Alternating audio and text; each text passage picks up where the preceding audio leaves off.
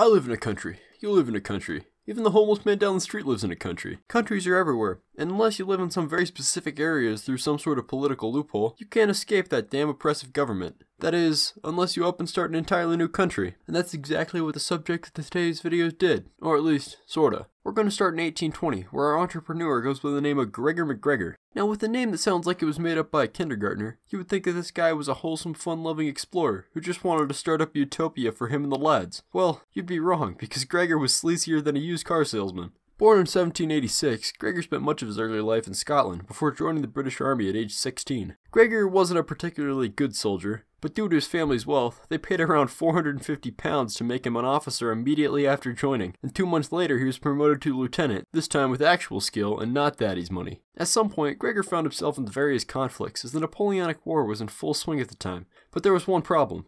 Despite Gregor having amassed the rank of captain by August 1805, this rank was again simply purchased for around £900 instead of waiting the 7 years generally needed to gain such a rank.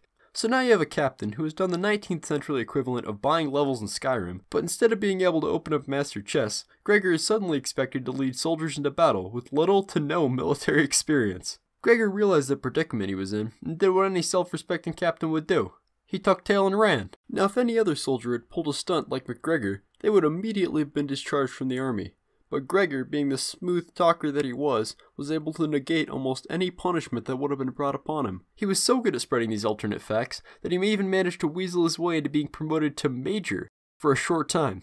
But just as it seemed that MacGregor could lie his way out of anything, his military career came to an abrupt end when he got into a minor argument with a superior officer and was promptly asked to resign. He was then refunded the £1,350 or $104,000 when adjusted for inflation that he had spent on early promotions throughout his military career. Good thing phones weren't around back then, because MacGregor would definitely have been the kind of guy to spend hundreds of dollars on a mobile game or something. Having left the British Army in less than favorable terms, MacGregor was searching for his next big scam, and after his at-the-time wife died and his wealth was stripped from him, he turned to the New World as the place for him to rebuild his now tattered reputation. And to say that he was able to accomplish this goal would be a stretch. Actually, it'd be a flat-out lie. Let me explain. So once Gregor reached the Americas in 1812, he took to calling himself Sir Gregor, and he claimed to be a Knight of the Portuguese Order of Christ. Liar! But Gregor spent the next couple of years bumbling around in South America, doing whatever a 20-something-year-old scumbag would do at the time, until in 1820 he was granted 8 million acres of undeveloped jungle by the king of the mosquito people, George Frederick Augustus, in exchange for rum and jewelry.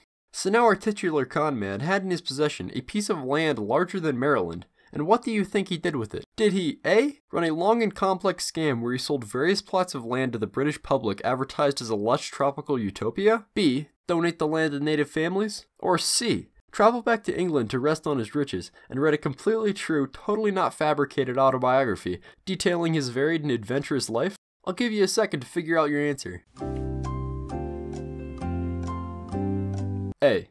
The answer is A. Of course Gregor didn't do anything respectable with his newly amassed land, and instead devised one of the largest scams in history. Having dubbed the land Poyes, he traveled to Europe and started drumming up hype around his newly founded country. Gregor began selling his land for 2 shillings and 3 pence an acre to unsuspecting Englishmen who believed that Poyes was a tropical paradise free of insects and disease. And in November 1822, a boatload of Poyes hopefuls arrived in South America expecting to see a lush, fertile land ripe for the taking. Unfortunately, what they did find was, well, a muggy, undeveloped, bug-filled jungle, not the tropical paradise described by Gregor. To make matters worse, shortly after arriving, the captain of the ship took off during a storm, leaving the majority of the settlers stranded until further ships from Europe could arrive. The second ship departed in March 1823 with about 200 settlers aboard, and once they arrived in Poyes, they too quickly realized that they had been tricked. The immigrants did attempt to start building some sort of settlement, but in fact, Gregor had lied yet again, and instead of being disease-free like promised, it was in fact very disease-full, with all sorts of fun sicknesses like malaria and yellow fever infecting the group. By the time the group was rescued by pilgrims from a colony in Belize, more than 160 of the original 250 settlers had died from various tropical ailments. And it wasn't like the remaining settlers could just go back to living their lives once they returned to Europe. Many of the travelers had invested their entire life savings into their land, and some even converted all their money into Poyosa dollars, leaving them pretty much destitute once they returned home. Now you'd think that once word got around that somebody had pretty much stolen hundreds of people's life savings before shipping them off to a non-existent country to die, the authorities would start looking into the person who was responsible for all this nonsense. But MacGregor proved yet again that he was just one step ahead of everyone. Once MacGregor realized that people didn't take too kindly to the whole getting people to trust me wholeheartedly with their futures so I can rob them of everything they own prank, he booked it to France before his crimes could catch up with him. Of course, he didn't start being a model citizen all of a sudden just because he nearly got caught. In fact, almost as soon as he arrived in France, he began selling even more plots of prime Poyos land to the French public. Even though MacGregor's reputation in England may have been tarnished, the people of France had no way of checking his eBay satisfaction rating, so he was able to sell the French Nouvelle Neste company 500,000 acres of premium Poyos land. Nouvelle even went so far as to prepare a crew of 30 men to make the treacherous journey across the pond to survey their newly bought land. Luckily, the French law enforcement proved to be slightly less incompetent than their English counterparts and apprehended MacGregor and threw him into prison. Now, of course, Gregor MacGregor, being a wealthy Englishman in 19th century Europe, he wasn't in prison very long, and with the help of his lawyers, he wrote a 5,000-word legal statement that, while being almost entirely fictional, convinced the English courts to set him free. Gregor returned to England, where he continued to try and sell plots of Poyos land with much less success than his previous endeavors, proving that the third try is in fact not the charm. He eventually traveled back to Venezuela in 1838, where he continued to live out the rest of his days in shame of what he did.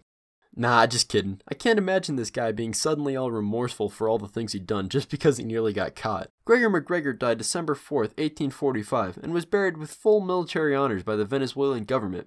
But his family back in Scotland scrubbed him and the fictitious country he created from all their records as one last final act of justice. Coincidentally, the land that was once Poyos, now part of Honduras, has yet to be developed even in the 21st century. Maybe the great land of Poyos was never meant to be. Or maybe it was, just the result of some scumbag European who robbed hundreds of people before sending them to their deaths. I'll let you decide. As always, thanks for watching.